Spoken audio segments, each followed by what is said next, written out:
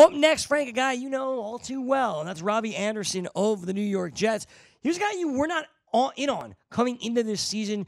You didn't love it. You liked Quincy and Enunwa more, and you were right for most of the year. But over the last couple of weeks, since Sam Darnold regained that starting job for the Jets, Robby Anderson has been much improved. Maybe Sam Darnold's really been much improved. He's felt more comfortable throwing the ball down the field to Anderson. Are you putting Anderson in your lineup this weekend? Yeah, I absolutely am. I think he's in play as a low-end wide receiver, too, and while that might be aggressive, look at what he's done over the past 2 weeks, scoring a touchdown in each of those games. He's had at least 76 receiving yards in each of those games, Greg. What Sam Darnold is doing right now is he's really just letting it fly. He's talked about it in interviews, like he's just letting it rip. He's throwing it down the field, and basically, if you watch the Jets games, they don't have a great offensive line. But once Sam Darnold gets outside the pocket, which he could do because he has mobility, he's actually doing this little Russell Wilson thing, which gets me excited as a Jets fan, which he's rolling out, but he's keeping his eyes down the field.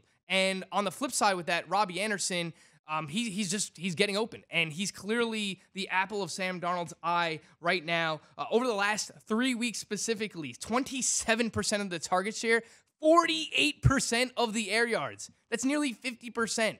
50% of the yards being thrown down the field are going Robby Anderson's way. He has also 5 red zone targets during that span. So he's being targeted down the field. He's also being targeted in the red zone. We saw that 2 weeks ago against the Buffalo Bills, against very talented cornerback Tre'Davious White in the red zone, where Sam Darnold, once again, making plays with his legs, gets outside the pocket. And who's he looking for? Robby Anderson.